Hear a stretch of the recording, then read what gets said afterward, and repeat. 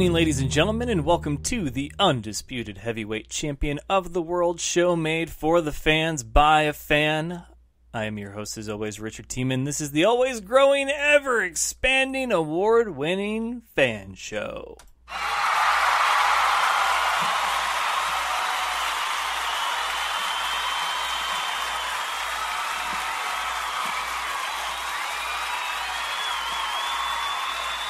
Thank you all for joining me. It is Wednesday, which means it's kind of Battlebots Day here on the Fan Show. And, I think we got a good one for you tonight. In case you missed it, in case you didn't see the posts on Instagram, Twitter, or Facebook, which I don't know how you're listening if you don't know how to follow on those, but it's okay. That aside, we've got a great one. Ray Billings, that's right, not the bad boy of BattleBots, but who I believe is BattleBots' greatest villain ever, greatest unintentional villain, and yes, he does talk about that. We had a great conversation last night, and it's really something about TV. As I say in the interview teaser, television needs its characters. Even in reality TV, there are characters. People will play certain roles, or TV will portray them as certain characters for certain roles. It's inevitable. You can't get around it. It's what sells. It's what gets ratings. It's what sells subscriptions. I guess now in 2018, we're talking about who's subscribed to what different networks and channels and.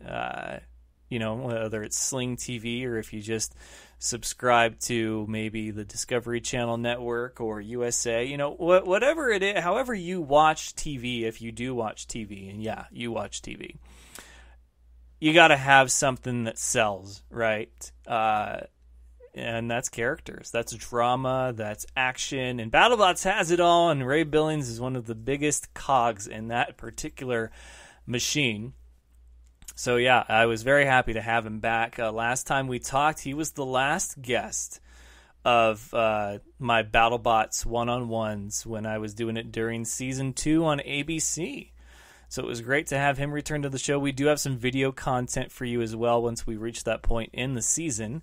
The Desperado tournament happened last week, and then there's going to be some thoughts on that. I will share mine probably tomorrow.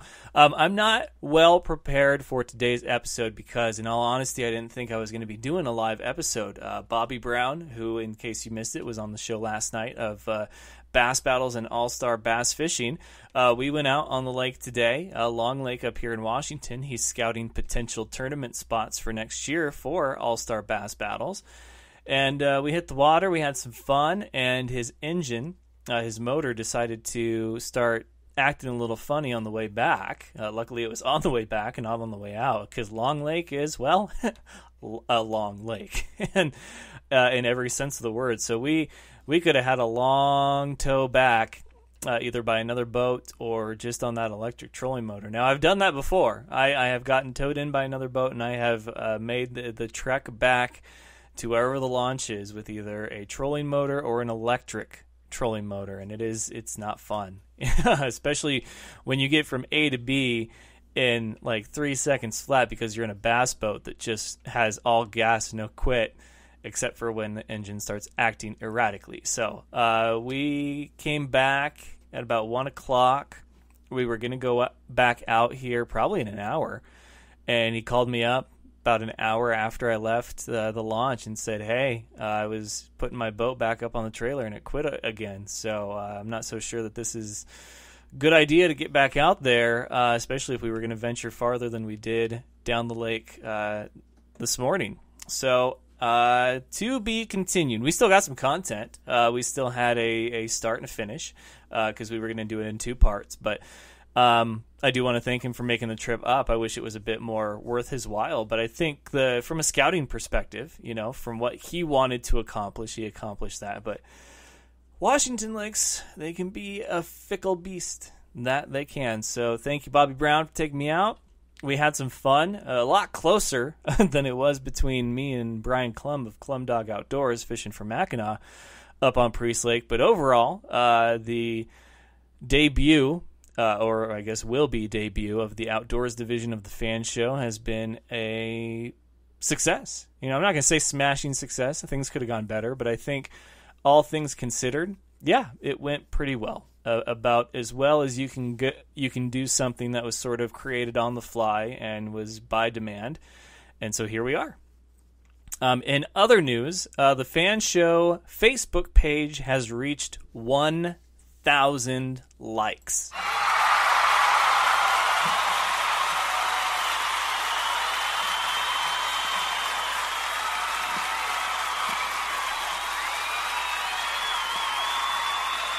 So thank all of you. It really means a lot. I went to bed last night and I was 2 away. And I was like, I'm going to wake up and I'm going to be like 1 away, So I woke up at like 5 this morning to get ready to go out to Long Lake with Bobby Brown. And then I didn't have service until like 10 o'clock when we went. You can have service in one end of the lake and not have service at all at the other end. So we started at the end that didn't have service and worked our way back to the end that did. So about 10:30, I have all these notifications, and I look, and there we are, 1,003. So thank you, Fan Nation, so much. There is a swag bag that I will put together for the winner, once we draw a winner, and you have through the weekend, because I'm in a generous mood, to go ahead and get your entries by sharing the page. It doesn't do any good to share the post about the contest. Share the page so that people will like it, and then you can leave a review on iTunes. If you don't have iTunes, you can go to Spotify, SoundCloud, or iHeartRadio and share the links to those. Whichever one you listen to, share the link, and that will get you more entries into the contest for the 1,000 like swag bag giveaway, which I'm very excited for. Bobby Brown even said he was going to throw in some all-star bass fishing swag in there to help sweeten the swag bag, so that'll be good. Maybe Brian Klum will want to throw in some Klum Dog stuff. Maybe Battlebots will want to throw in some Battlebot stuff. I don't know, but 1,000 likes, man. Who would have thought? I certainly didn't. I remember when I was just trying to get 100 likes. And here we are 900 later. Oh, wow. What a run. So we've got 1,000 likes on Facebook. We've got over 9,000 and something follows on Twitter. And then we've got like 450 follows on Instagram. So everything is trending in the right direction. July was a record-breaking month for listens. So, yeah, I'm very excited. So let's go ahead. Let's get to the headlines. Let's get to Ray Billings. So without further ado, here we go into today's BattleBots special episode this Wednesday on The Fan Show.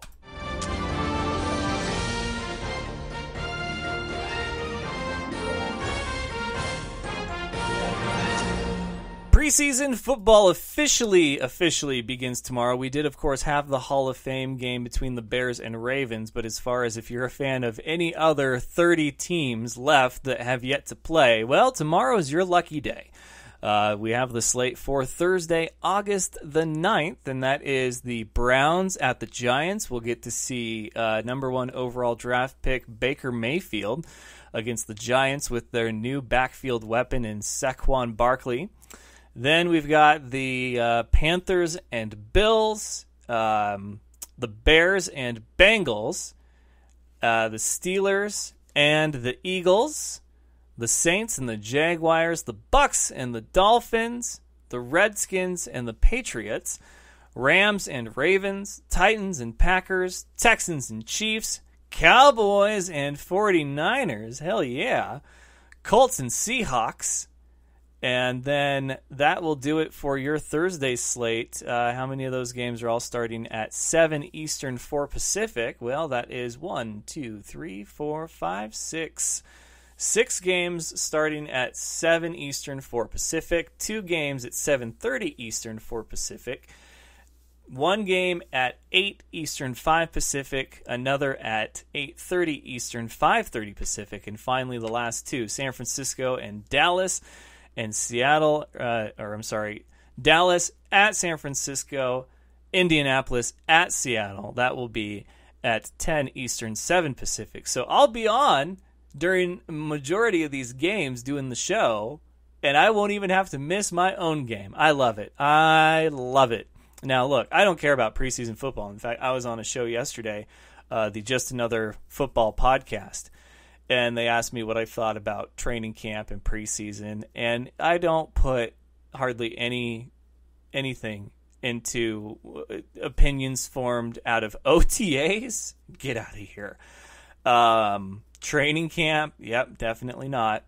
And then preseason especially, because preseason's the dress rehearsal, right? But it's what you do when the clock, when that first horn blows for the game to start, and now the points matter. Now the games matter. Your whole season is 16 games, and you've got to start out hot, because it's harder to hit stride later in the season and play catch up than it is to start hot and maybe fizzle a little bit, because if you do it the latter, you've got a little bit of wiggle room there, right? You can drop a game or two. And now, of course, seeding is going to come into play and who you would host or travel to, but you want to win that first game. You want to show that you've got things clicking out the gate. Now, we've seen a lot of teams catch on later on and be pretty dominant because they're the ones that stay healthy, or they're the ones that make the adjustments. They're the ones that saw their flaws early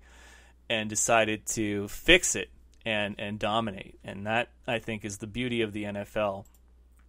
So Baker Mayfield and Saquon Barkley, that'll be an interesting matchup. The Panthers, I don't believe, had really anyone of noteworthy being there. The Bills, though, they just got the Browns' former wide receiver, Corey Coleman.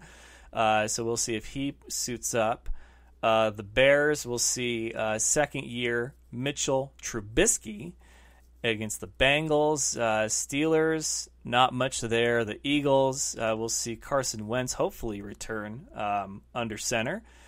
The Saints, Drew Brees and company, and the Jaguars, who finished the season pretty damn strong last year. Buccaneers without Jameis Winston. Or wait, I think he can play in preseason, but it doesn't matter because he's facing a suspension at the beginning of the season. And Tannehill's Dolphins, again. Alex Smith's Redskins. Now, that'll be interesting against the New England Patriots. The ramped-up Rams and the Baltimore Ravens. Will we see more Lamar Jackson? The new-look Tennessee Titans, because they got their new uniforms, and I don't know why, against the Packers. The Texans and Chiefs, Cowboys, and the Jimmy Garoppolo-led 49ers. The return of Andrew Luck against the Seahawks. And then your Friday games, you got two of them, Falcons and Jets, Lions and Raiders. And then Saturday, you will bring it all home with the Vikings and Broncos. Broncos now led by Case Keenum. And the Vikings now led by who? You guessed it, Kirk Cousins. Chargers at Cardinals. Phillip Rivers versus Sam Bradford. I think all the starters play the first series in this first game, and that's it. Then they'll maybe play two series or even a full quarter in the second game, and then the third game, you don't really hear much. Fourth game, get out of here. You're talking about guys fighting for position. So there's your preseason schedule tomorrow. As far as the actual news coming out of the NFL, Earl Thomas stops by Texas practice amid his holdout. I'm pretty sure he's aiming for Dallas, right? Can we officially say that his sights are set on being a Cowboy? Let's see. What else have we got here today? Hard Knocks starts. I think it started last night. I don't care though. Hard Knocks is not better than All or Nothing, so I don't care for it, especially when it's about the Browns. Is Dez staying in Texas? I don't know. Somebody was saying that he was headed to Cleveland. God, what a mess that is. And let's see what to watch for during week 1 of preseason. There's always that article, is there not? And let's see. Raiders want Donald Penn to take a small pay cut. Yeah, that'll go over well. Jamal Adams. Jets gave the bare minimum in 2017. Cool. Thanks for letting us know. We kind of figured that. Unless it was the Jets dance to everything. That's great. All right, folks. Desperado tournament happened. We've got more Battlebots coming up Friday. We'll talk more about that tomorrow. I am kind of beat and exhausted from today's outing with Mr. Bobby Brown.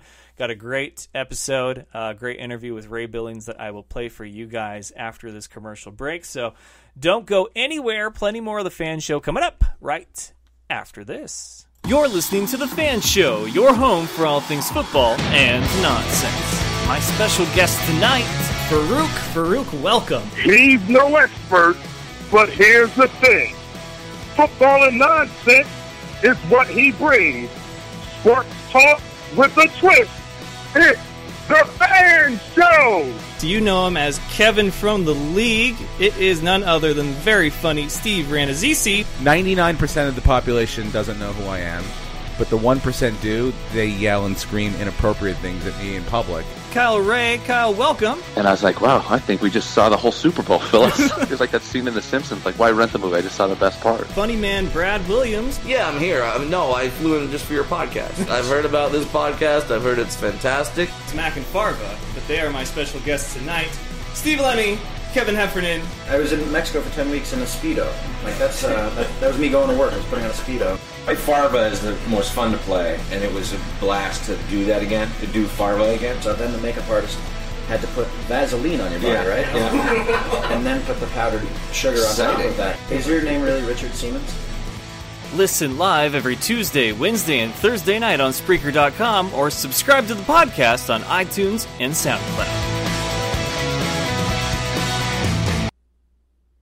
All right, ladies and gentlemen, it is an honor and a privilege to welcome back to the show the ultimate Battlebots villain, Ray Billings of Tombstone. How you doing, Ray? I'm really good. How are you doing? I'm doing good. You are sort of the standard that I compare certain people to when it comes to how their I guess personality or character is portrayed on Battlebots, and everybody says that you're like the best villain out there, and I keep telling people, yeah, but when you meet him, like, he couldn't be a nicer guy. How do you feel about the role of being the villain of Battlebots? I don't know what this says about my personality, but I slipped into this villain role a lot easier than I thought I would, to be honest with you. It's sort of kind of a thing that they seem the TV folks know what they're doing. They know what's going to make for an interesting show, and they kind of need somebody to be in my spot. They need somebody that has a good chance of winning, but also will motivate. I'm like Dale Earnhardt of this. You either love me or hate me, but there's kind of like nothing in between. And I think that's kind of what they needed for the show. And I was just the guy that fit all those categories. I mean, I have enough personality to pull it off, but I also have the robot to pull it off too, which is important. Yeah, your robot is definitely a perfect reflection of your personality. All business with a little bit of maniacal laughter there at the end. And I love watching Tombstone. I really do. It was great to see it up close and personal. But, you and I, when I was down there, we talked a bit about the pairing of Battlebots and Discovery. So we can skip that. I'm more interested with you, and everybody's got their own origin story. Yours, I guess, is a bit of a unique one. Like, how did you even get into bot fighting, and how did you come up with the bot we know as Tombstone? Well, when I first started this a long time ago, I actually taught computer networking at a college. And my boss, the department head, was a big Battlebots fan and watched the show back when it was on Comedy Central.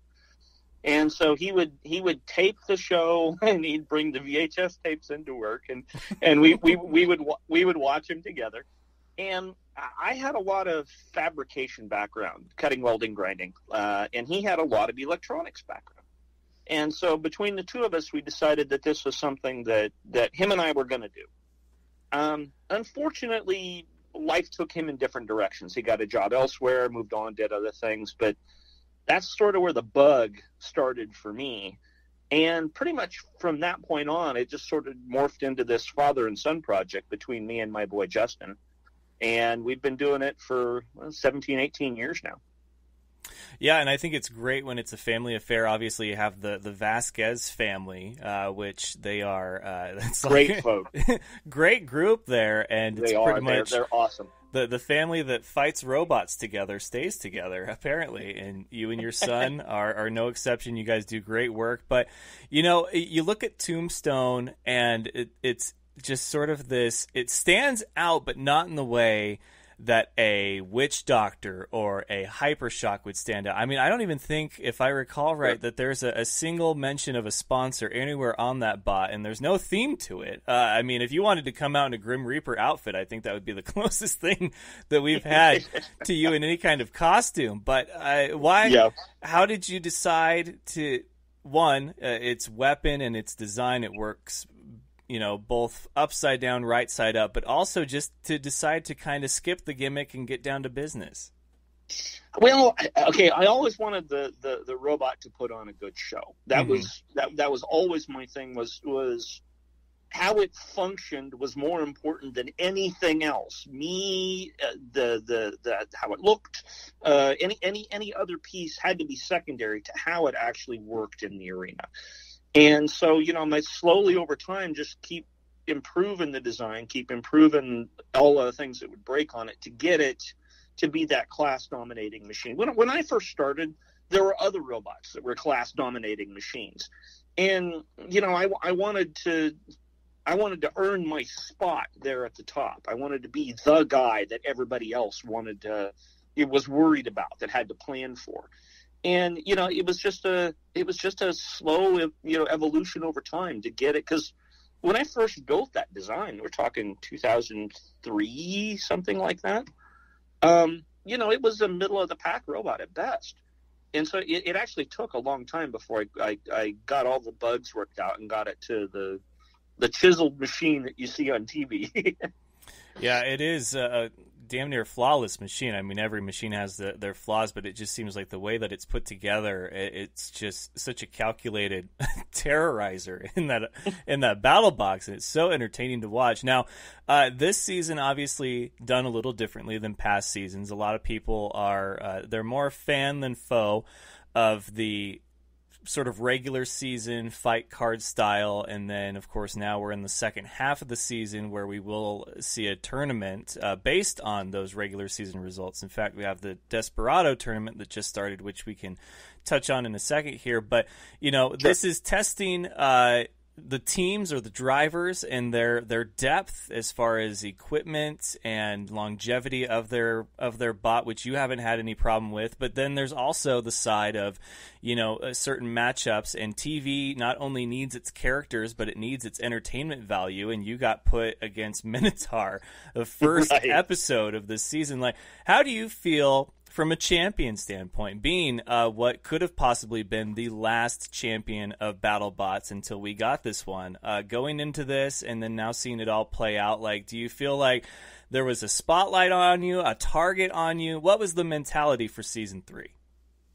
Well, okay, there's always going to be a target on me, even before I won, because I'm still the guy everybody is afraid to fight. I'm still that guy. I've always been that guy. So in that regard, that didn't seem unusual that everybody's gunning for Tombstone. That's just normal how these things play out. This new format, though, is definitely harder on big kinetic energy robots like mine, because you're going to have to go through all of your fight card fights before you ever get to the tournament. And so your depth of parts and the ability of your team to keep the robot going is just paramount at this point. And it's definitely a different flavor from a competitor standpoint of what's going on. There's a lot of stuff about it that's great. If you had sponsors before and you showed up and you lost one fight and those sponsors never got to see their logo on TV or whatnot, it's pretty hard to get that sponsor to come back and sponsor you again for future seasons. Yeah. This way we've got everybody gets those fight card fights, and so even if you're struggling a little bit up front, you're still going to get some exposure for those sponsors. You're still going to get your matches in the arena to try to start working your bugs out. And so from most perspectives, this format is much better than anything they've done before. The downside is then they throw back-to-back Minotaur and Gigabyte against me, and so it's a lot harder for big kinetic energy robots to keep running for the whole event. Yeah, it's definitely testing out several different things that you may have otherwise overlooked, either as a fan or as a bot builder, because it's no longer a one and done, or, if you can win 4 fights, you're a champion. Like, you got to win 4 fights just to get into the tournament to maybe then be a champion. Yeah. I love it from a fan standpoint. I really do. I like everyone having sort of an equal opportunity, but as we've mentioned on previous shows here with different bot builders, it's kind of, you have Bombshell sitting there at 0-3, but they've been put up against some of the best in the Battlebots. Now, of course, if you want to be the best, you have to beat the best, but you get, Will Bales of Hypershock, who gets dismantled one week, and then he gets sort of a soft pitch in Battle Royale with Cheese another. It's now we have this Desperado tournament, which I will admit, I was surprised at some of the names I saw in there. Who would have thought that Don Hudson's bot would have to be in a Desperado tournament, or Valkyrie? But there they are. So this is before we even know what the seeding is for the rest of the tournament. What did you think about a sort of wild card thing like the Desperado tournament? Well, it was great because it played well for TV. And at the end of the day, if we don't have a show, we don't have an event. So anything that improves our viewership and whatnot is super important. We have to continue to put on a good show so people will watch it. And I think that played well for that. And the other thing is, you basically had to win 3 fights in a single day in order to win that Desperado tournament. And whoever was going to come out on top of that tournament, they had to earn that spot to get into that trio of 16. I didn't feel like there was anything bad about that at all. They actually had to work really hard to get to the top of that tournament. So in that regard, I think it played out really well and worked well for the event and the show. Yeah, I think it will play out pretty well. There's a few other things coming up tournament-wise that have not aired yet that I think should be pretty intriguing. But for you, though, from a competitor, from a champion standpoint, everything that went on this season, is there any sort of, constructive feedback that you would give as I'd say if I could describe the ultimate competitor in the sport, I would peg you for it, because, you're all business and no gimmicks afterwards. But is there anything that you would say to Discovery or the folks at Battlebots as far as things that you might want to see changed or added in next time? I actually really like the format. I like the way it was laid out. I liked most of those things. A little bit more time for us to get ready certainly would have been a big help this time around, because that hurt a lot of folks. If you're going to have a tournament that's going to require this much depth, you're going to have to win 8, 9, 10 fights, something like that, to win the whole thing and go the distance. Well, that's a lot of fights to the death, and so it's really hard to keep your robot running for that time frame. And the more time that we have to get ready, the better the robots are going to run through that long haul. And realistically, that was my only real problem with all this, is between the time when we got it for sure that it was going to happen, and my God, thanks to Discovery for getting us back on the air. But by the time we had to show up was only just a few weeks, and so it was hard to really get everybody as ready as they would like to be. Yeah, and hopefully, this pairing of you guys and Discovery and the Science Channel is one that can last a while. I mean, ABC was great. There's no denying that, but it still didn't feel like it was the right fit for what you guys were. Now, it was a huge change of pace, and a much better one at that, from the Comedy Central days, because as great of a sport as it's always been, that was very much sort of a punchline back in the day. Yeah. But it's great to see it survive for this long, and obviously what looks like flourish now. For you, though, you mentioned the family affair that this is, you and your son Justin, and we've seen a lot of kind of passing of the radio control, passing of the torch from father to son. But my question would be on that. One, has that been a discussion as far as that could be what the future holds? And then on top of that, can we have Tombstone without Ray Billings? Those are interesting questions. Justin has driven in a lot of tournaments. He has quite a few combat matches, a lot more than most of the people that are on the show, to be honest. And so he's very adept at driving. He'd be a great driver to drive any of the robots. And so it would be interesting to turn him loose with something. I'm just not really ready to give up driving myself. So some of this, I guess, is just rather selfish on my part. About the only way we could end up doing something like that would be if we were to split the team up and let him drive something and me drive something else. Oh boy! And I've actually given that some thought, just turning Tombstone over to Justin and building something new for me. I don't know. It's all, like most things in life. It's all about time and money. So, I don't know if I could make all of that happen. But I got to admit, it would be kind of interesting to see how he'd do. Yeah, I wonder how well he would fit into a TV character. Would he still be portrayed as the villain because he's the son of Ray Billings, or would they kind of try to steer him a different way? To see you two against each other, I think, would be worth the entertainment value right there. Yeah, it probably would be pretty interesting. And he's, not surprisingly, he's a lot like me. So I think he could pull off any sort of character they want him to play.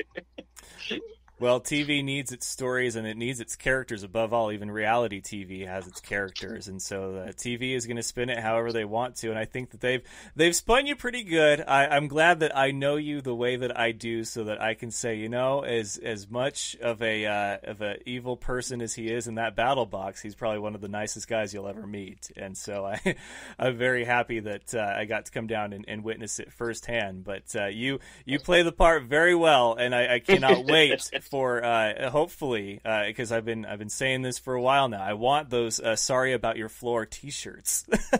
Oh, that would be funny, and it's funny because that was all just kind of me being sarcastic at the moment, because I laid that floor open really good, and after the match was over, the referee John, he goes, you don't have to apologize for the floor. and I'm like, no, I did. I think we needed that on camera. Yeah, between you and that comment, and then John Remar saying that you can't tap out, that was probably one of my favorite moments too. It's just there's no tapping out, guys. There's no tapping out in Battlebots. Oh, that was funny. All right, well, Ray, I look forward to the remainder of the season, and I know for you guys this is kind of the long haul, because you all know how it played out, how you did, and now you're watching it. But, on that, what's it like in your household to watch this? Do you guys have like a special viewing party, and even if you know the outcome, you're just like, do you hold yourself back from saying, oh, watch this, you don't want to miss this? Like, how's it go for you guys? Yeah, we've had some get-togethers. Usually it's with other builders in the area. We'll kind of get together and watch some of the shows, and that's always fun, because then there's usually a mix of people that don't know what's happening with most folks that do know what's happening, and so it's we've had some pretty fun times with that. It's a great community to be part of. They're just some of the best folks that you could ever possibly meet in your life. Yeah, I completely agree with that. There's such a wide variety of different people, and what I loved the most about what I did down there was that these are people that don't normally get the chance to get to tell their story or make comments on stuff. I mean, when you're like me and you deal with athletes that 9 times out of 10, like, they've been there before, they know what to say when you ask certain questions. But for you guys, depending on who you get, this might be a whole new world for them and a completely different experience. And it was very fun for me in that regard, just to see people kind of, open up about themselves and be like, oh, like you want to know about me? It's just like, absolutely, this is, let's have some fun with it. And you're never short of a comment either. And I can't wait for the video stuff that we did to get posted once we've reached that point in the season. But hey, I'd love to be your guys' pit reporter, and hopefully we can see season 4. But Ray, a pleasure as always. Thank you so much for coming on the show. No problem, and it was good to have you down there. So yeah, hopefully we'll get to all do this again for a season 4. All right, sounds good. Well, you take care of yourself. You have a good night and enjoy the rest of the season. All right. Thank you. You're welcome. Bye. All right, that was Ray Billings of Tombstone, the most feared bot in the Battlebots, and you guys can catch an all-new episode of Battlebots this Friday, 8 Eastern, 5 Pacific. It is robot fighting time, and of course I'll have a bit more for you guys tomorrow night, but my apologies again for not being very well prepared this evening. As I mentioned, I didn't even expect to do a live show. I thought I was going to, do kind of a special and pre-record a before and after, because I was going to be out fishing for part 2 of me and Bobby Brown. But things change, things happen, things come up, and it's okay. That's the way that life is, and we move on, we overcome, we adapt, we give it our best. So, once again, big thank you to all of you who have liked the Facebook page. We are now at 1,000. I will announce a winner after the weekend for the swag bag from the F.A.N show, and anyone else who wants to contribute something. This swag bag could be a lot of fun. Now that I think about it, tomorrow we will wrap up our first full week of August episodes. That's right, August the 9th tomorrow, and we will have looks like the owner of the Massachusetts Pirates, Hassan Yatim. He's going to join me. Possibly Carolina Cobra's favorite wide receiver, Philip Barnett, may be stopping by for another special, because they've got business to attend to this weekend. Both Mass and Carolina, first round of the playoffs. We will go into that more in depth tomorrow. Don't forget to subscribe however you subscribe. If you can't listen live, iTunes, SoundCloud, iHeartRadio, and now Spotify, and of course Spreaker is always there. If you want to listen live and you want to interact, there is a chat feature for Spreaker.com. Go to Spreaker.com/user/TheFanshow. You can also listen live on TheFanshow.com. Just click the live tab. And then I've got homework to do for Full Sail. I'm going to keep on trucking with my Dan Patrick School of Sportscasting degree. And I am about my first quarter is done. And boy, it was wow. It was tough. So I'm glad that I am pressing onward and upward, on to the next, as Nick Hague would say. And that will do it for this Wednesday edition of The F.A.N Show. Give us a like, give us a follow, give us a share. Spread the joy, spread the love. That is The F.A.N Show. And until next time, ladies and gentlemen, best of luck to you and yours. Go Niners, and remember, of course, it's all fun and games until you butt fumble. Good night, folks. Do you remember the time that Mark Sanchez ran into his player's butt? That was funny sports. Thank you for having me on the show, man. I love the F.A.N Show.